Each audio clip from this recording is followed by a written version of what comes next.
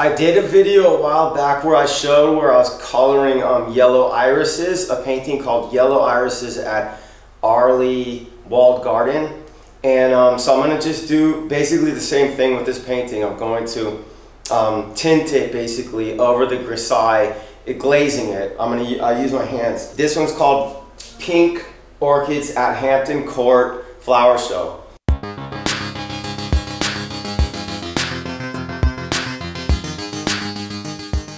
I'm going to use two really similar colors.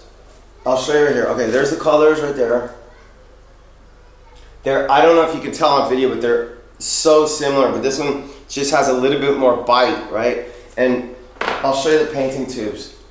It goes like this. Let me see. Michael Harding Quinacridone Rose is this one. And it's a little softer. And then Block X Rose Lake is this one. It's got a little bit more bite. So I'm going to try both of those. Actually, no, I'm going to use both of them. For the inner part, I'm going to use the Block X because maybe it's a little stronger. And then for the outer part, I'm going to use the Michael Harding so that it's softer on the petals. Okay, so I need to oil it out first, right? Which basically just means I'm going to rub some stand oil, which is boiled down linseed oil, onto it. And I'm using Zest It, which is a really great brand from the UK that produces non-toxic like solvents and all kinds of products. I've put some of that into this little stand oil bottle from Winsor Newton, or maybe it's the Winsor Newton one, I don't know. Okay, so I'm going to oil up the canvas.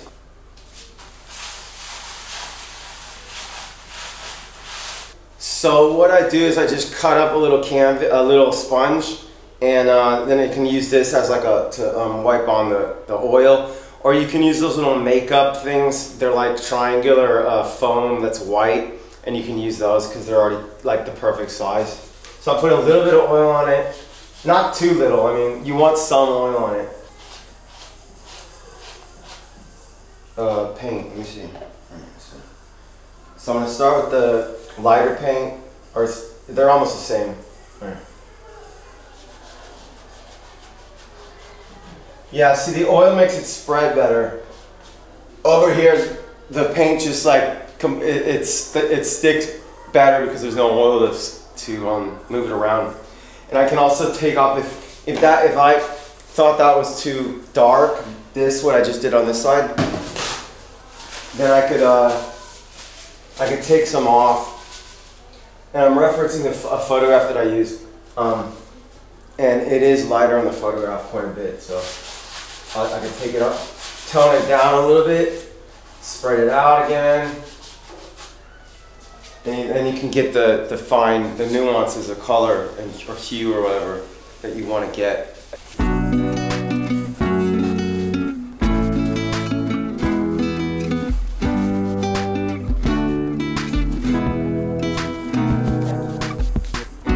That's a bit too thick, but I'll spread it out and see what happens.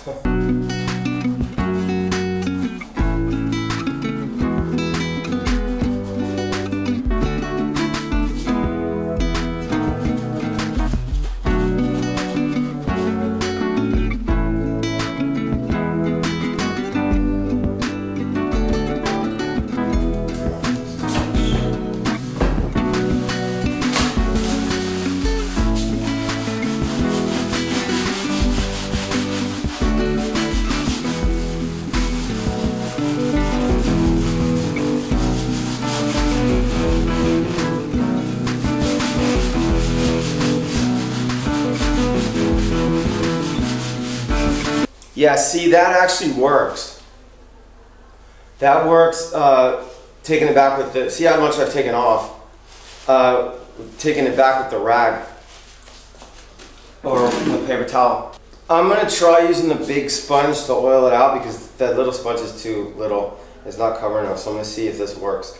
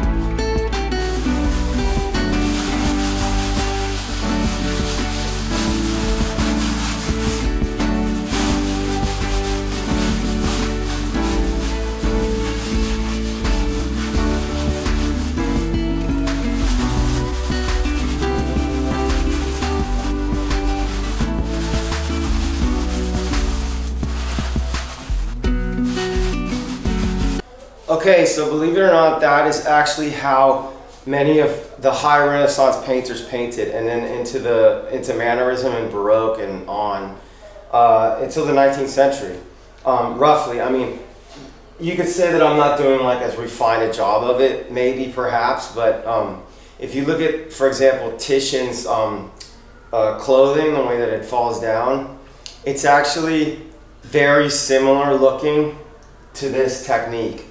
I think he was probably using something similar. He used like the best pigments available to him because he's in Venice, and that's where they were importing the pigments, and the pigments were really expensive, so that's why he made them really super saturated color, and that's one of the reasons why Taschen's paintings are so beautiful, is because he used so much saturated, deep, rich color. And so what I think he would do is, right now I'm going for a subtle pink, but if you wanted a brilliant, strong red or blue, then he would probably put multiple glaze similar to this. And I even think he might have just wiped it down afterwards too, like that. I think Da Vinci did too, except Da Vinci was obviously extremely refined about everything. So this is actually, I think it's a really beautiful technique.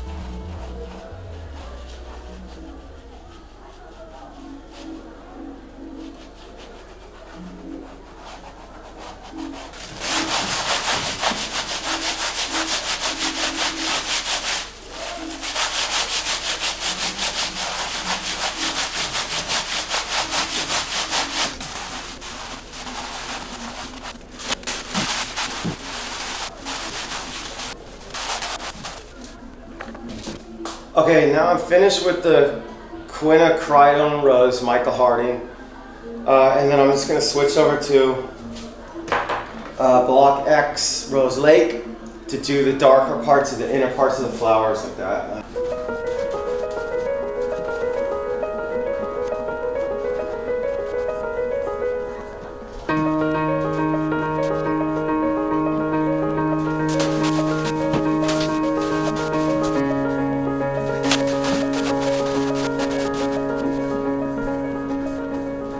Okay, so there you have it.